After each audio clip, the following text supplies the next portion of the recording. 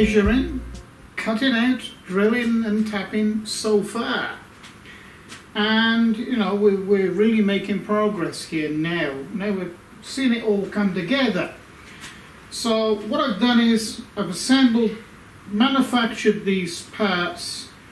This is bearing support for the y-axis, and obviously the upright for the gantry.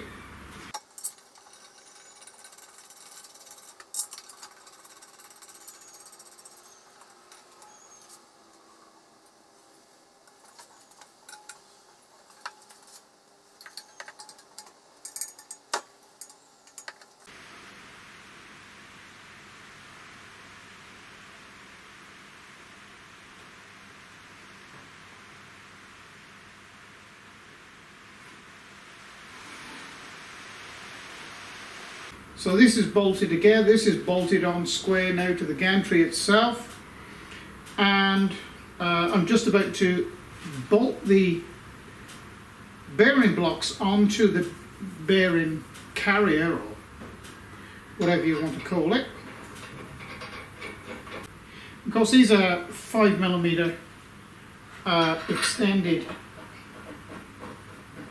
little bolts. That's really all you need. I mean, there's 8 per side, so 16 of these hold the gantry on, which is fine. So what I'm going to do, or what I'm actually doing, is I'm using the bearings and the gantry itself to line this up square on the top of the rail here. So then I can drill and tap these in, you know, the exact position that they need to be.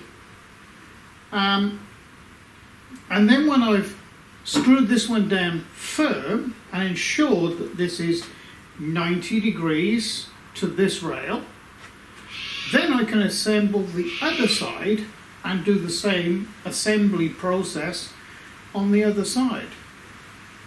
Okay, and I can move the gantry on this bearing all the way up to this end, tighten a couple down, and move it all the way down the other end, and tighten a couple down over there, and so on and so forth until, you know, this is exactly parallel with the y-axis. You know, this is exactly 90 degrees. That's what you're after. So I shall continue here for a bit.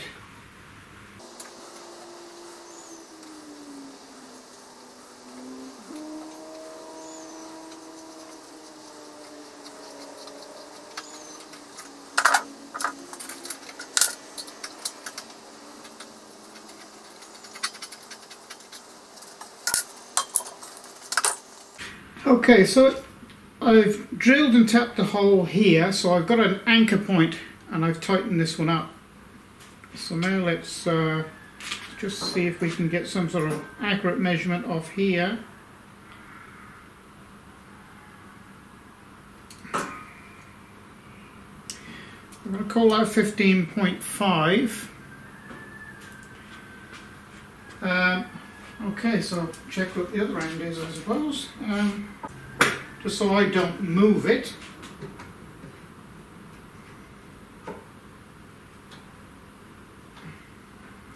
Because even though this is very stiff, I can actually bend it slightly, which is going to muck the reading up. So let's have a look, see what we've got here. Well, I can tell straight away it's over that way too much, I think. Not much, but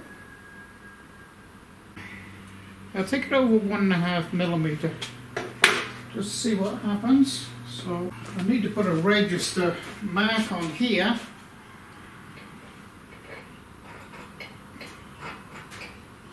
So I've got a reference to know how far it's gone over. Other end of this to bump it over just a little bit. That should be it, I think.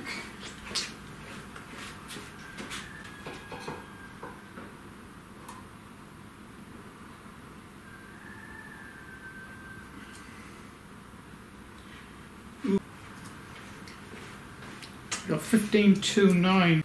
Okay, I've got it down to 0.2 of a millimeter. You know, the surface of this RHS is not perfect.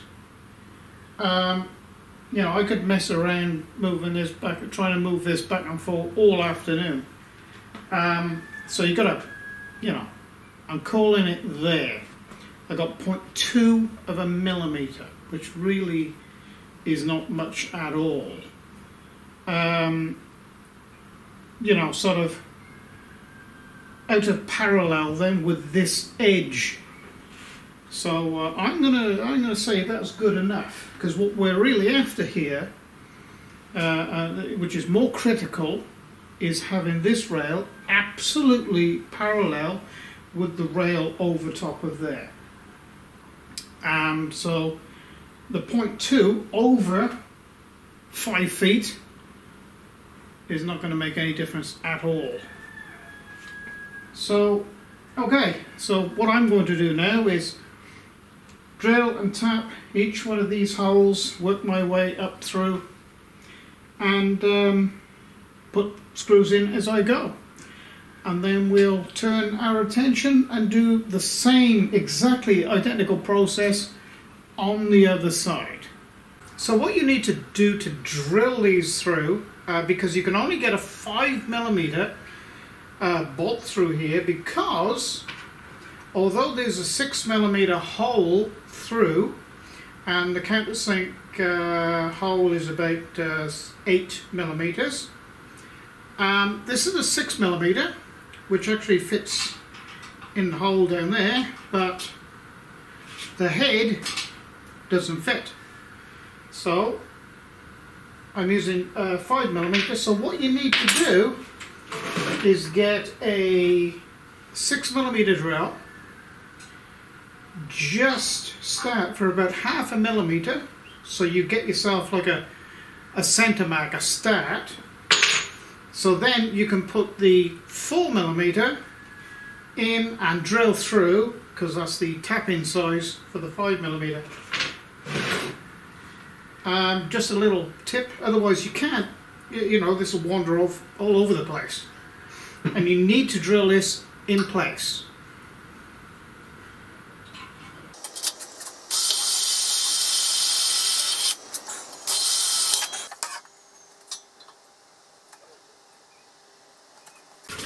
I'm just putting one clamp on the back here, just to hold it in place. I don't want to knock it off. Okay, because I need this to be freely move, so as when I put the bearings on here and lock all this up, I can move the gantry all the way forward and use the gantry itself as a gauge to put this in the correct place in relation to the one on the other side. And then, you know, drill and tap and screw in this end, and then take the gantry all the way up here and do the same process here, so I know that then this rail is exactly in parallel with that rail there. Now, these are very easy to put on. Just going to be a little careful. Just line this up with the top of the rail,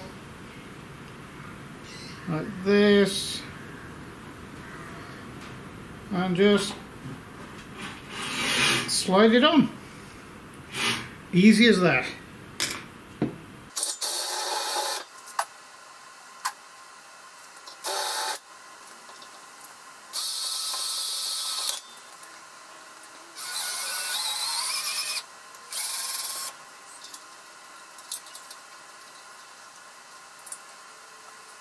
Okay, now I've got the front of this anchored, and I know it's exactly parallel, the front is parallel with that one.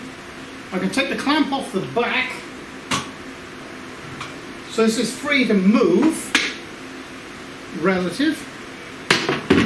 And now I'm going to push this back probably about halfway, and I'll put one in about halfway down.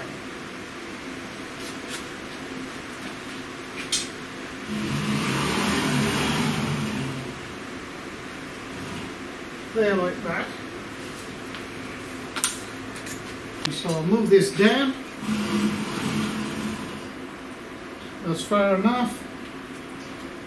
And we'll put a bolt in here, then we'll put all the bolts in, drill and tap them in all the holes in between. Okay. Well, basically the main structure of the gantry and the y-axis is finished, and that basically is the most difficult part. The other axes are not as complex. They're really not as complex as this, and this really isn't that complex. If you sort of work methodically, check to see whether one side is perfectly true and you've got a flat surface to work off, you work off that flat surface and then line everything up from that, which is what you see me do during this video.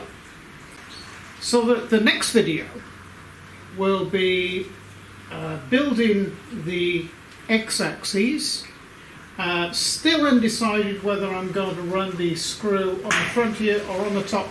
I'm sort of leaning towards running the screw on the top. I haven't made one like that before, but I think I'd like to. It may be slightly easier. So I'll have a look at it over the next few days and see what I'm going to do there. But yeah, good, very happy. You know, so moves very, very nicely there. I've got to put grease nipples in and grease it all up. But everything's going very well. And if you've liked this video, please like and subscribe. All the drawings for the MIDI, the little 3018 and the lathe over there are on Patron. And they will be, all the drawings will be on Patron. In fact, I've already posted up the list of parts and what I paid and what vendor I got them from, which would probably be a big help to you. So they're all already up on Patron. I plan this weekend to have the design for the chassis up on Patron, but I like to build it first. I'll build each section first, before and make sure that I'm happy with it. Then I'll do the drawing and then I'll put it up on Patron. That's the way I work. You